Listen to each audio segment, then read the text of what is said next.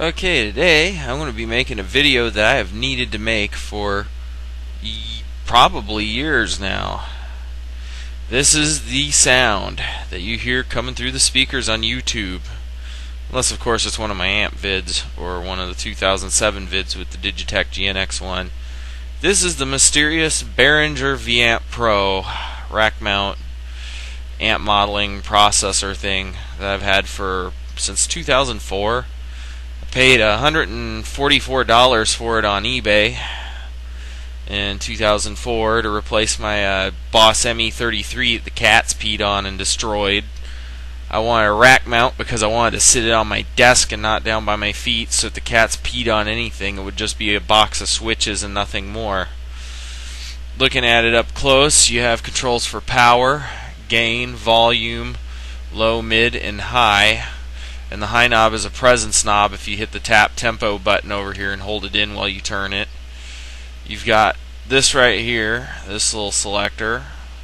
Selects all your different amplifiers. You got everything, you got a couple different ones on here, and you can see even the little grayed out ones. It's got things like several V-amp specific channels that are sort of, I don't know, they kind of remind me of my Behringer, but not nearly as tube-like in quality. You got Fuzzbox, which is sort of a Jimi Hendrix sound. Custom High Gain, which is sort of an Eddie Van Halen thing. Modern High Gain, your new metal channel. British High Gain, Marshall JCM 800. You got Tweed Combo, which is like a Fender Champ. Classic Clean. Got a bare tube preamp, which I love using for clean tones, especially with the Jag Stang. Right over here I've got the controls for changing patches. You got 25 banks of 5 patches, and you select the patches using the buttons up here like A, B, C, D, E, and whatnot. And that's pretty much how you control the patch bay. You got tuner right here, which you can use to tune your guitar. I use tuner mostly for setting intonation. Over here you got your effects knob, which is rotary, tremolo, flanger, chorus, phaser, auto walk, and compressor, plus echo, delay, and ping pong. Knob for your reverb. Knob for the effects levels, again, tap tempo to control other parameters. And a master volume knob, which is like the only real 180-degree pot in the entire thing. And then you have this line in button, which works well as a mute button. And of course I run this into my computer using a 1/4 inch phono adapter on a smaller phono plug that runs to the line in on the computer.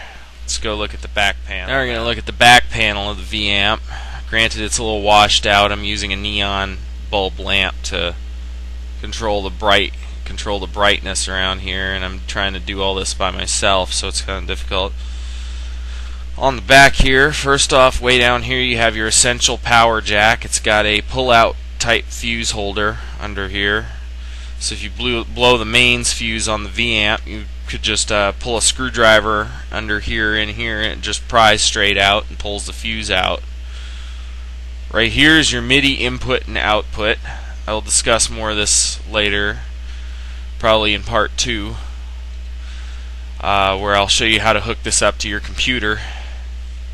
This is a word clock for your MIDI. I don't really know what to use this for. Neither the AES or EBU, but you also have an S/PDIF 24-bit input-output on it.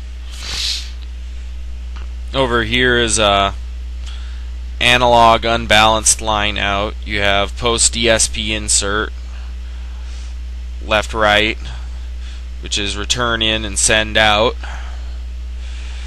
Analog line outputs, unbalanced left and right.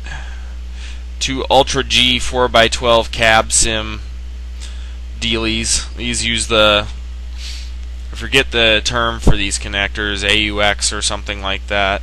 They're basically microphone cables. You have a ground lift button right here to reduce noise, which just popped off. Not like that really matters to me, because I hardly ever have problems with, I hardly ever have problems with my ground. on this thing. And then right over here you have the post DSP insert, which basically puts effects after the digital sound processing. So yeah, that's pretty much the back of this thing. Now I'll show you how to hook up cables. Okay, now for the fun part, hooking this thing up to your computer so you can use the software. What you need, well, one type of way of hooking it up is using the old school DIN 5 joystick MIDI port. This card right here is a Sound Blaster Live 5:1 out of my old Gem computer that I used to make videos a few years back. Exact same card. All those bits and bytes were passing through. This yellow plug here is what used to be used for computer joysticks and for MIDI control. Here's the connector for it right here.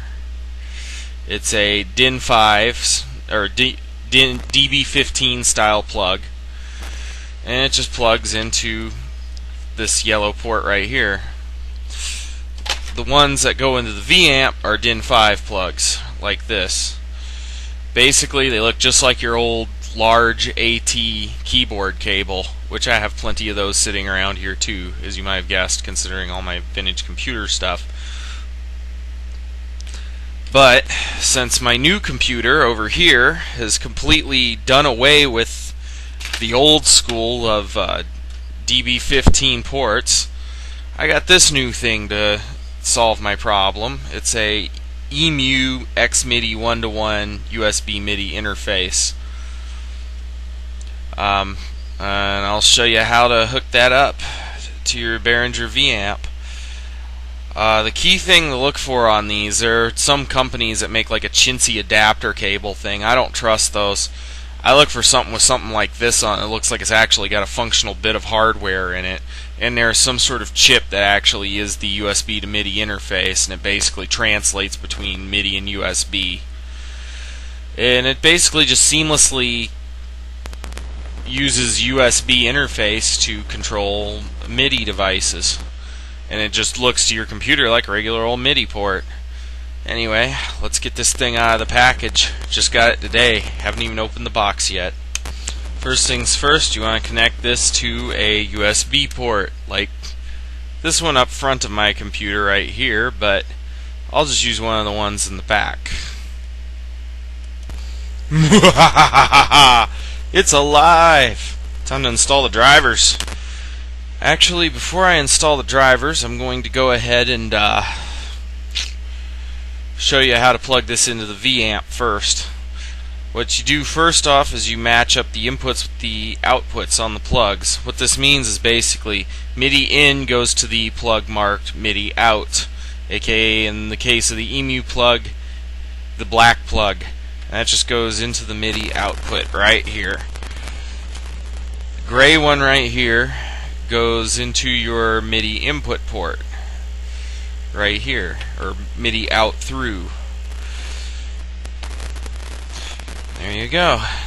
Now it's time to plug in the power and hook up my other cables and then do a nice screenshot on how to install the drivers.